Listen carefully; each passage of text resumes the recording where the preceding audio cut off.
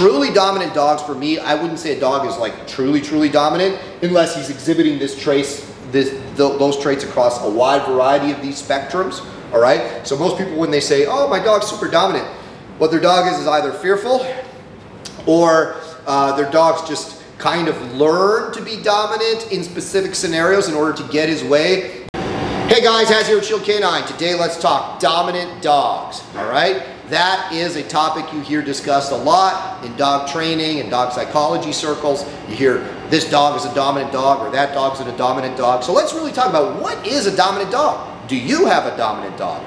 Let's find out. So if you know anything about me, you know I have a wide range of training experience, everything from your high drive, super intense working dogs, all the way down to the family pet, kind of everything in between. We deal with a lot of behavioral problems here. We do a lot of working dogs here. So we see a lot of different behaviors, including dominance in specific contexts. So I'm pretty comfortable talking about this topic.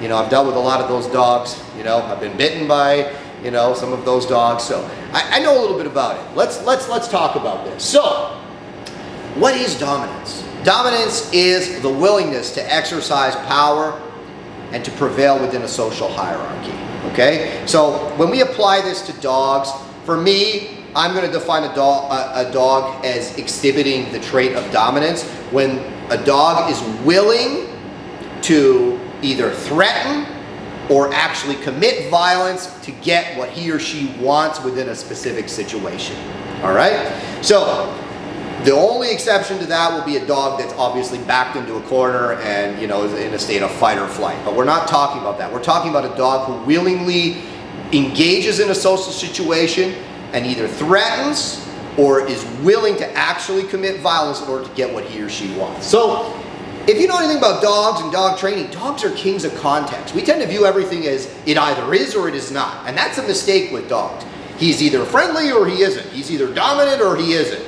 Dogs can be friendly in very specific contexts, like out in public, and they can be very unfriendly in specific contexts, like in a specific room, in your house, in the car, right? To the extent that they're actually willing to bite somebody where they normally would accept affection from that person, right?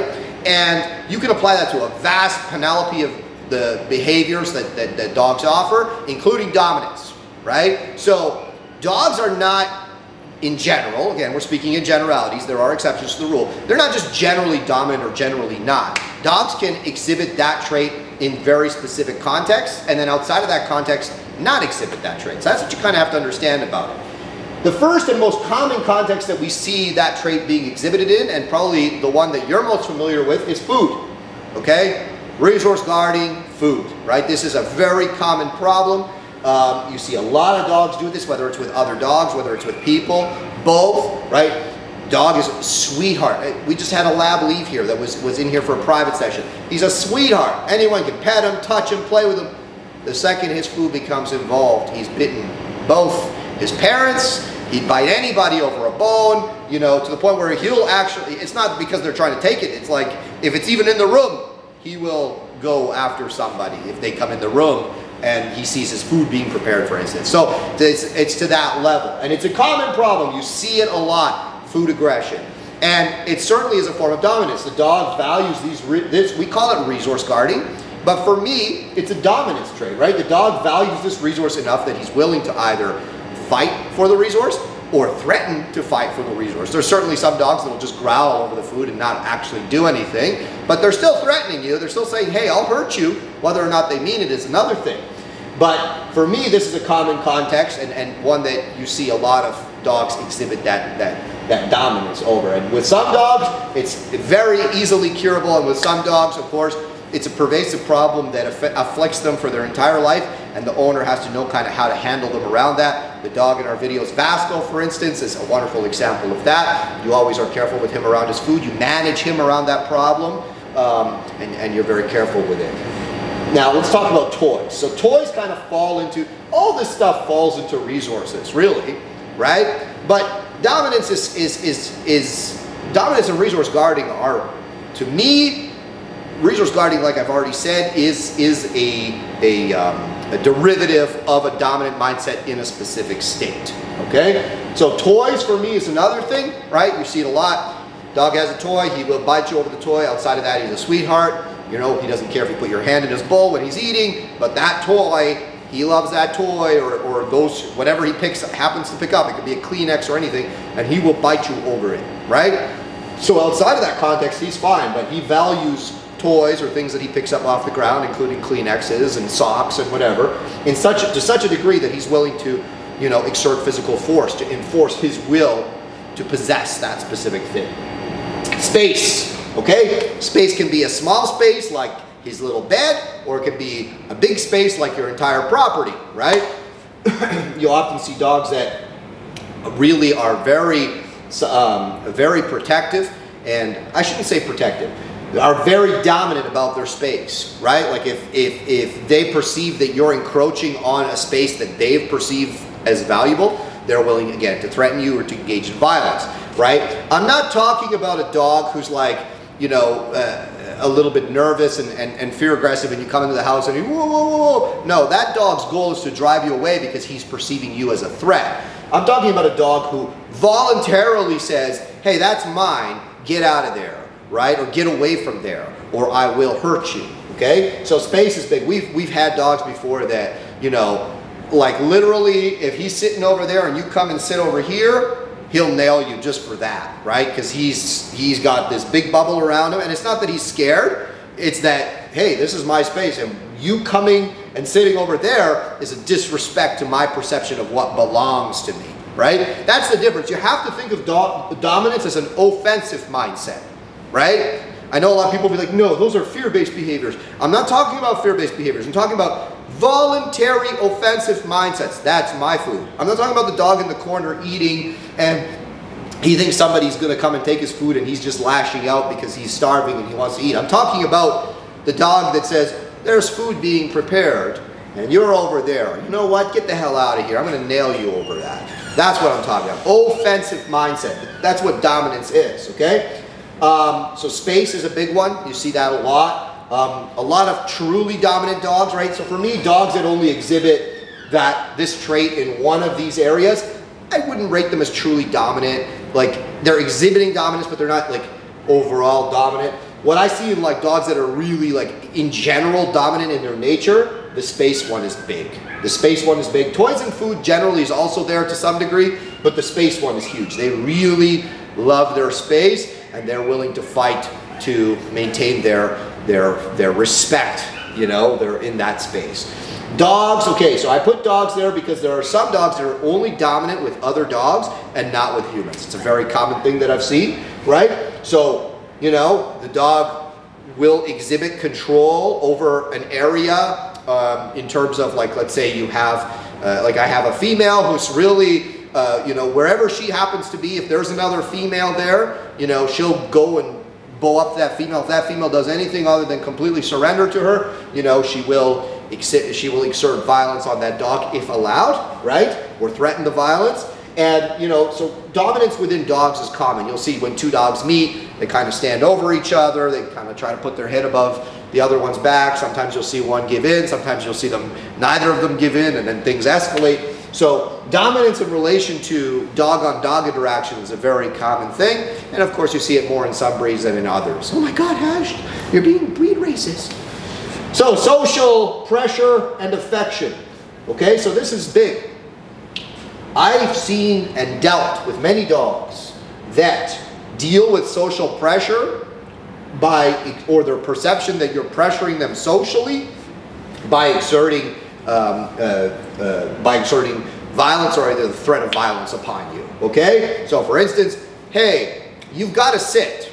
That's a big one, right? No, I'm not going to sit. And in fact, because I perceive that you're trying to make me sit, I'm going to come after you, okay? That's a very common one. You see that a lot in dogs that have actually learned that that's a response, an acceptable response to any kind of social pressure they don't like. I've seen dogs that if the owner even says no to them, they'll literally come and attack the owner. Very common problem, unfortunately. Affection. Believe it or not, you run into a lot of dogs that will exhibit, you know, aggression related to affection, right? So they'll demand affection. It's very common. Again, this is offensive. This isn't an unwilling dog that you're forcing affection upon. This is a dog that comes up to you and says, hey, pet me. And you're petting them, and then, you know, halfway through, all of a sudden they'll start growling at you and looking at you. It's a very common problem, right? And, or you stop of petting them and then they become aggressive towards you because you stop petting them. Again, a dog who's willing to be, to exert that physical force because of something in relation to affection. It's not always the same thing. Sometimes it's because you stop, sometimes it's because you started and then halfway through they decided that, you know what, I don't like it anymore, and instead of leaving that space, they say, you know what, now you're gonna get it. See that a lot. And then last but not least, work, okay? Now, you'll see a lot of dogs that exhibit dominance in the work, and this is the kind of dominance that we as dog trainers like to see, okay? So typically you'll see it a lot in bite work, all right? The dog's biting, and any kind of challenge that the decoy poses to the dog, he turns it up a notch to fight the decoy, for instance, right? So you see a lot when people say, oh, that dog's so dominant in his bite work, right? Or he's super dominant in protection. You see it in the barking, the posture, the tonality of the barking, right?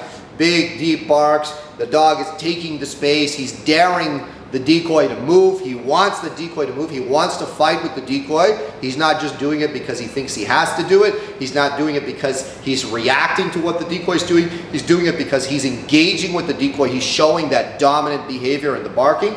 And then in the grips, the same thing. He's trying to dominate. He's trying to prevail over the decoy. He's not just doing something to like win his toy, or, you know, he's not just biting to win his win the sleeve. He's not just biting, you know, out of kind of an avoidance behavior. He's biting because he wants to bite. He's taking the fight to the decoy, and he's actually trying to get to the man. He's not just trying to get to the equipment. It's kind of hard to explain it on video. You kind of have to see it and feel it to know what I'm talking about. It's the dog that when he's on the grip, he's looking you in the eye, and if you put any more pressure on him, he gives you one of those big swift shakes and tries to put you on the ground, and he always is trying to beat you in every sense of the word, right? So these are the dogs that we like. And with working dogs, you tend to see with working dogs, especially if they're high quality working dogs that have really intense drives and are really intense in the work, it's not uncommon that you'll see some of